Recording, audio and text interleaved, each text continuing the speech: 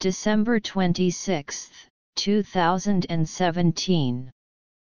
If we walk in the light as He is in the light, the blood of Jesus Christ His Son cleanses us from all sin. 1 John 1:7.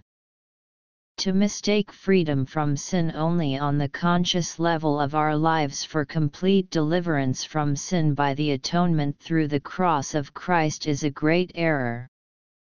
No one fully knows what sin is until he is born again. Sin is what Jesus Christ faced at Calvary.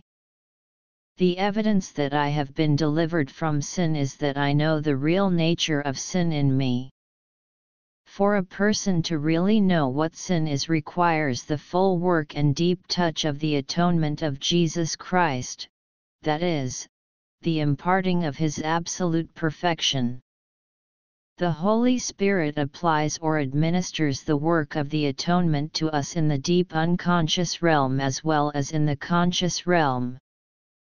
And it is not until we truly perceive the unrivaled power of the Spirit in us that we understand the meaning of 1 John 1:7, which says, "The blood of Jesus Christ His Son cleanses us from all sin."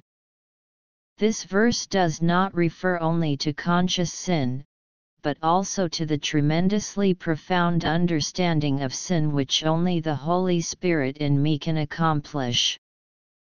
I must walk in the light as He is in the light, not in the light of my own conscience, but in God's light. If I will walk there, with nothing held back or hidden, then this amazing truth is revealed to me. The blood of Jesus Christ His Son cleanses me from all sin so that God Almighty can see nothing to rebuke in me. On the conscious level it produces a keen, sorrowful knowledge of what sin really is. The love of God working in me causes me to hate, with the Holy Spirit's hatred for sin, anything that is not in keeping with God's holiness.